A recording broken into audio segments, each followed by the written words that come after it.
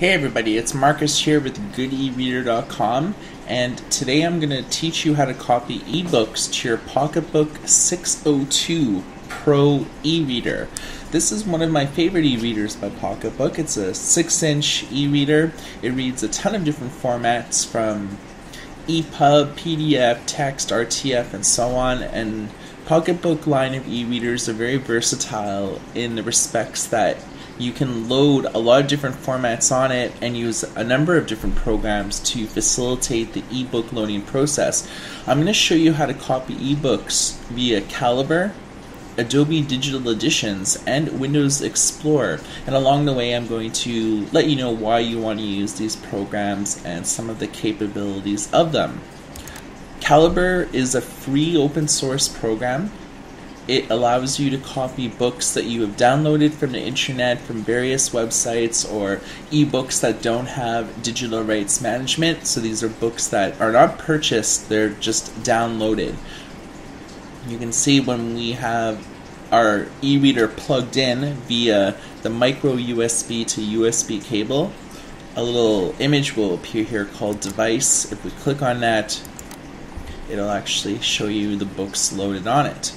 Now it'll just show you the books that you loaded on there yourself. The Pocketbook 602, along with most Pocketbook e-readers, usually come with anywhere between 500 and 1,000 ebooks in various languages.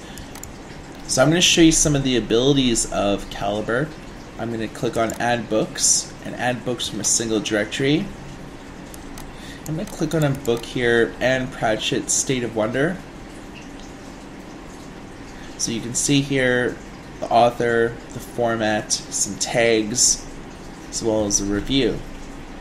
So if I wanted to edit any of that information, I can click on Edit Metadata, edit metadata individually.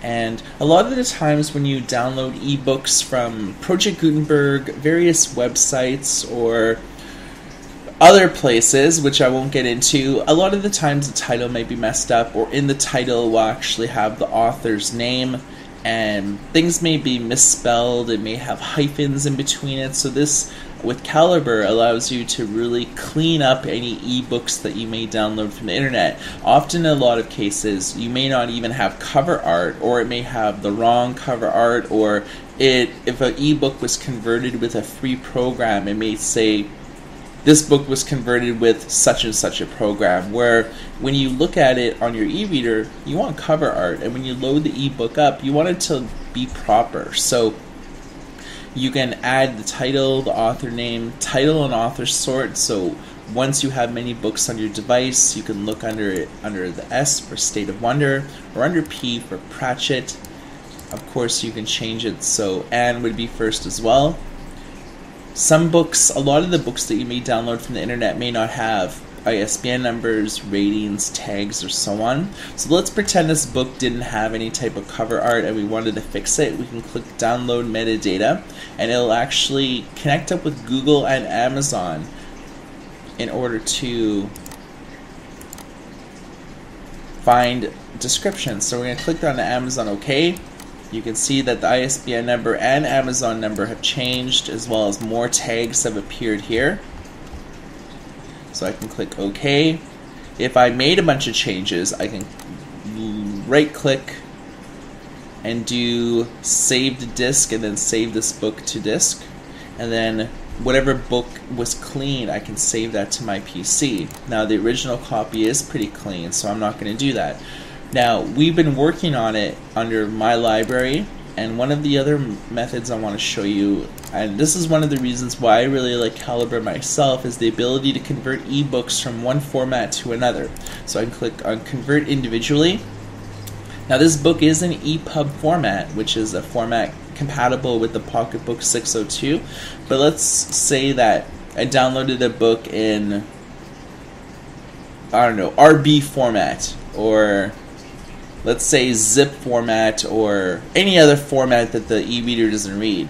If it was in Mobi format, I can convert it to EPUB, or if you have maybe a different e-reader than the Pocketbook 602, a lot of the times you may find a book that you really like, but the format's not compatible with your e-reader. So you can see here the input format, which is EPUB, and I can convert the output format to, say, Mobi if I had a Kindle, and I can press OK, and it would convert the ebook from EPUB to Mobi, and then this way I would be allowed to load this book into my Kindle. So this is really good for Kindle owners that only have the proprietary Amazon format, and with Mobi is the Amazon readable format. We're talking about the Pocketbook 602, so I'm not going to do any conversions, but I will click on device. I have one ebook on the library, Dark Angels, but I want to add the book that we've been editing here called State of Wonder. So I'm going to click on add books from a single directory. Now these books are on my desktop, so they're easily accessible. You can see here Jobs 1, and it's loading. And there's a green check mark, so this has been loaded successfully on my e-reader. So I'm going to minimize this for now. And I'm going to click on Adobe Digital Editions. Now, Adobe Digital Editions is a free download as well. The two big reasons why this program is useful is for borrowing books from the library and purchasing ebooks from other stores. Barnes & Noble, Kobo, Borders, Smashwords, BookBaby, and other sites that sell books with DRM or digital rights management. You can't use Calibre to copy them to your device. Calibre is only good for ebooks that do not have any type of protection or anything like that in them, where if you've purchased books from other stores or borrowed them from the library, mainly the only way that you can copy to your device is with Adobe Digital Edition. So keep that in mind. You can see here that we have our Pocketbook book here, and you can see the cover art for many of the free books that came with your e-reader. But I want to copy a book that is on my desktop, so I'm going to click on Library, add item to Library, and click on maybe Janet Ivanovich, Smokin' 17. So this book is not on my Pocketbook yet. It's on my sort of virtual bookshelf here, but I'm going to left click. Now you can see when I'm trying to highlight these different directories, there's a red X, but it turns green when I highlight the Pocketbook, so I'm just going to simply let go of the left-hand mouse key, and it's copied into the device. And as soon as that load screen is gone, it's now officially on my device. There's really a lot of books here to kind of sort through and see it, but rest assured it is there. What I'm going to do is I'm going to close Adobe Digital Editions because we're done with that. And the last method I want to show you is good old Windows Explorer. I'm going to click on my desktop and right click and click copy on a John Grisham book. And I'm going to click on the Pocketbook e-reader here. Now you can see that here is the Pocketbook e-reader. There's a lot of books in different languages here. If you say wanted to delete a lot of the books that came in different languages on your Pocketbook, with Windows Explorer, if I wanted to delete all the books that were in Czech, I can highlight it, click delete, and all the books that are in those languages are deleted from my device. So if you want to clean up your e-reader, if you only speak, say, English, you can delete just all the other books. Speaking of books, there's a directory here called Books. And the best way to do it is just to create a directory.